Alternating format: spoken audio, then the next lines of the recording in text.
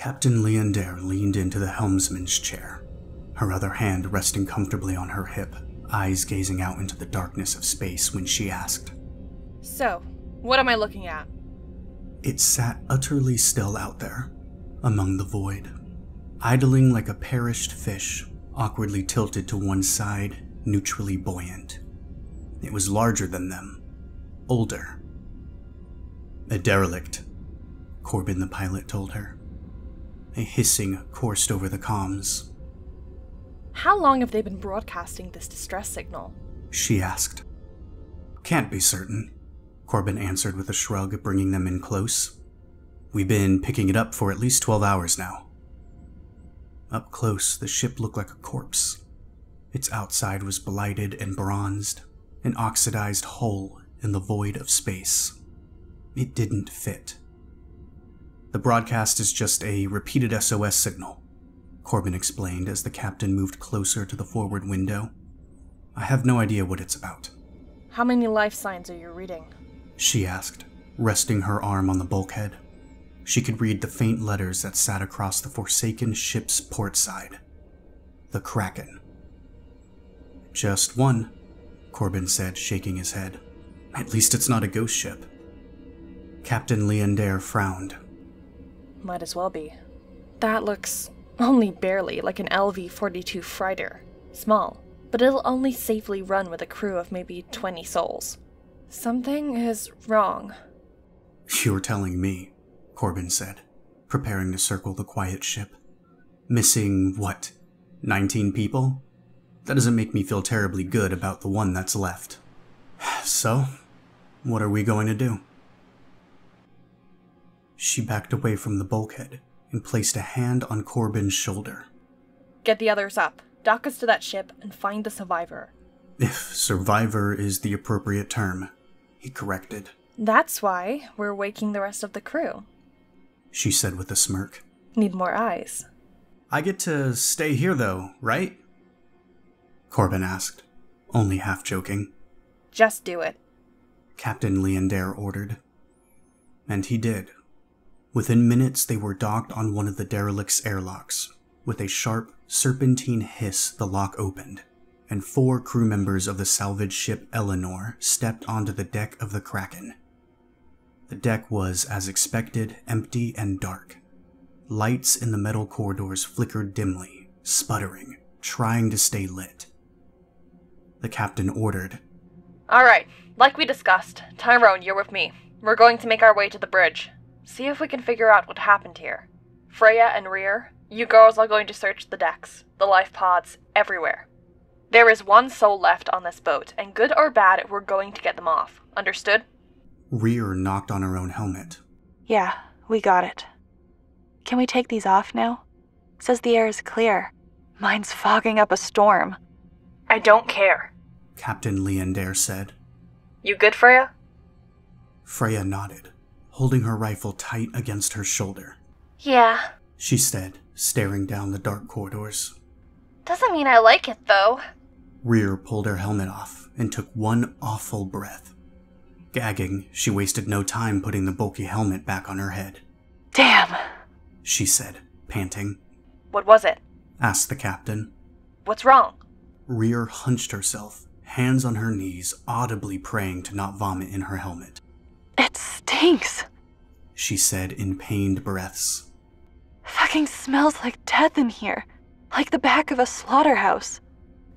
"Probably just Tyrone," Freya said playfully. Captain Leander scanned the floor. There was nothing there but rusted grates. Rusted, the captain thought, like the outside of the hull.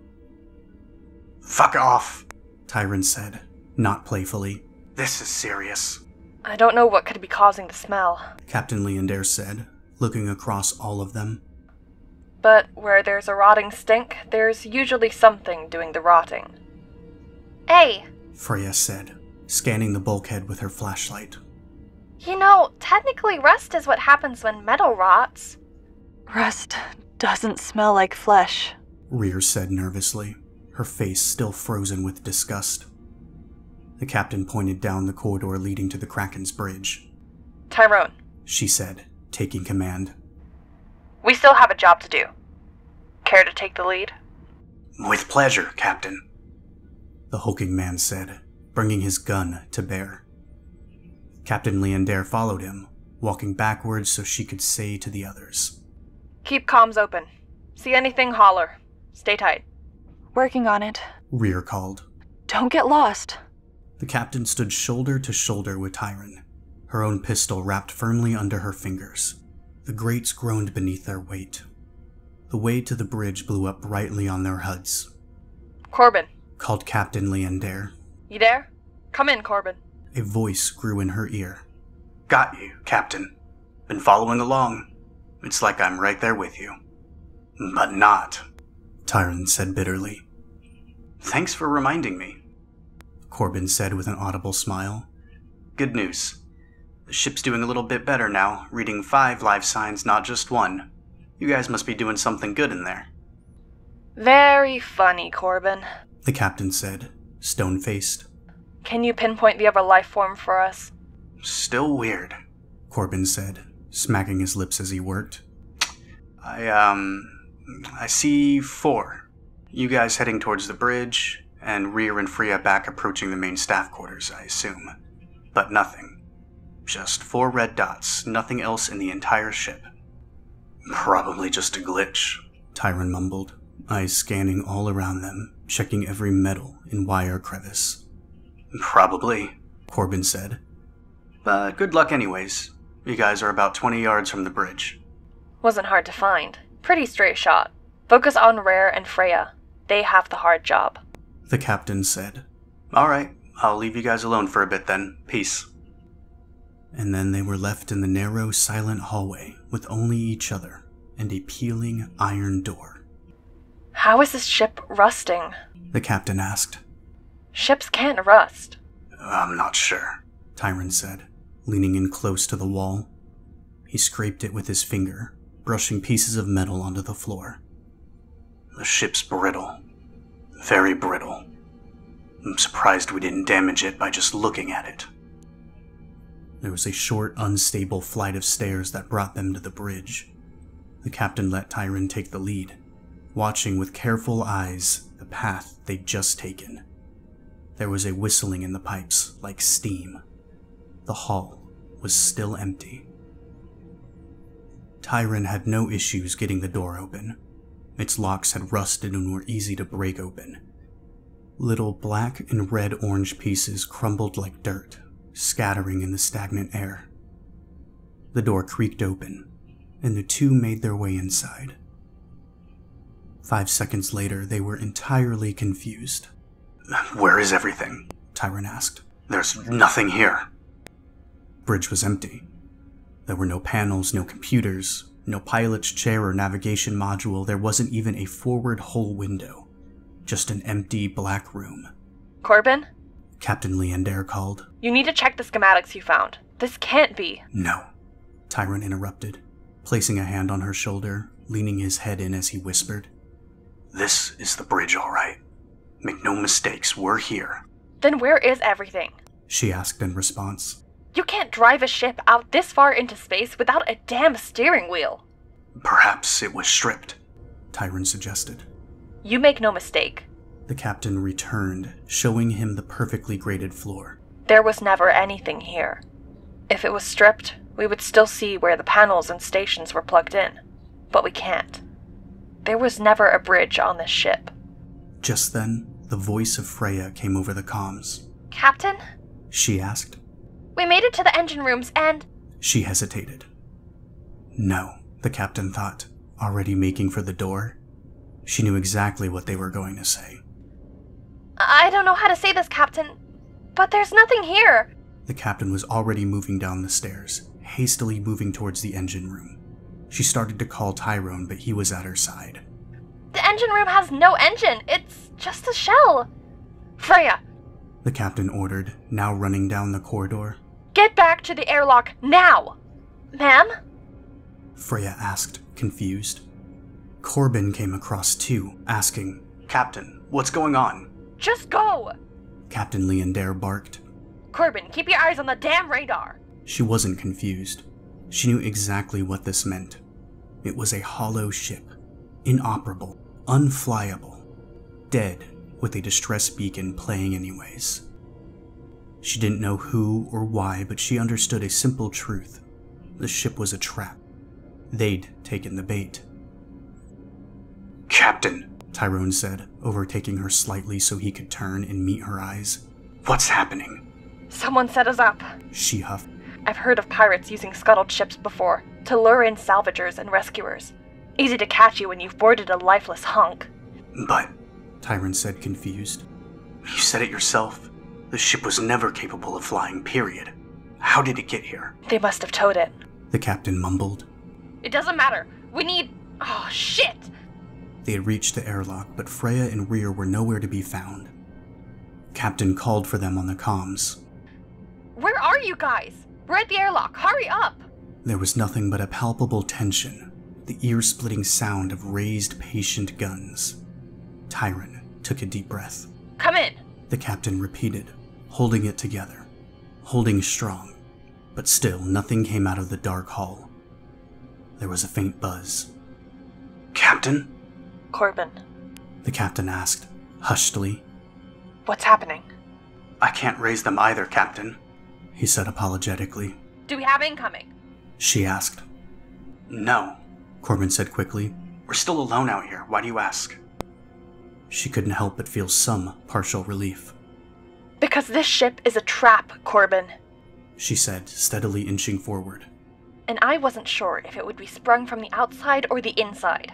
Tyrone and the captain worked their way through the ship's failing innards, attempting to hail Rear and Freya the whole time. Damn it! Cursed the captain as they entered the engine room. There was nothing there as they were told. Unfortunately, the persons who had told them as such were also missing. "Captain," Corbin said, returning to the comms. His voice was weak, shaky. The captain didn't like it. Corbin was never nervous without reason. Yes, Corbin. She asked in a whisper. "I'm only getting 3 life signs now." What? She asked, stunned. Check it again. "I have," Corbin snapped. "I've rechecked and rechecked. I can't find them. They're missing, Captain. I don't..." "We'll keep looking," Tyrone said, moving back into the hall. Captain Leander didn't follow him right away. She stood, staring at the open, black room with hopeless eyes. It doesn't make any sense, she thought. One person shouldn't have been able to get the drop on Rear and Freya. They couldn't. There was a violent clang that shook the air. Spinning around, the captain moved into the hallway, calling Tyrone's name. When she got there, she only found his gun, resting on the rusty grates. Tyrone! She called into the dark passageways. Swooping down, she picked up his rifle on the go and chased an unseen enemy down the hall. "There's nothing, Captain," Corbin said, following her through the halls on his computer. "You're the only one I still register. You and whatever was there before." His words seemed to trail off as Captain Leander, refusing to accept that her crew, her friends, were gone, continued to rush down the hall. "Please, Captain," Corbin begged. "Please, turn around. We don't know what's in there." But the captain didn't listen. She followed the twisting, narrowing hallways as far as she could. They led her straight to a large open chamber, a cargo bay of sorts, an empty cargo bay. Whoever had taken Tyrone from her, whatever, was strong. Tyrone was a huge man. No one could have done it alone, not like that. It was impossible. Spinning, she shined her flashlight to the corners of each and every wall as she desperately searched for Freya, for Rear, and for Tyrone. Where are you? She called desperately. Then, after a moment of quiet panic, static came back over the radio. Static that, after just a moment, erupted into screams in the captain's ears. "Captain!" Corbin screamed. "Get out of there! I found the life form, I found it! It's the..." His voice cut off, as the entire ship seemed to groan and strain. Flakes of black, like ash, fell from the rafters above. They landed on the captain's exosuit, and she stared at them. It was uneasy how similar they were to scabs. Then she understood. She'd been right about the trap, but so wrong about everything else. There was a pressure around her ankle. Oh my God, she thought. The one life form. The ship. A metal, rotten hand gripped the captain's ankle, and in a swift motion the grates parted like jagged teeth. The hand pulled down, and the living ship swallowed her whole. Outside, a creeping, rotting rust slowly spread across the airlock of the Kraken and seeped into the body of the Eleanor. The distress signal continued to beep.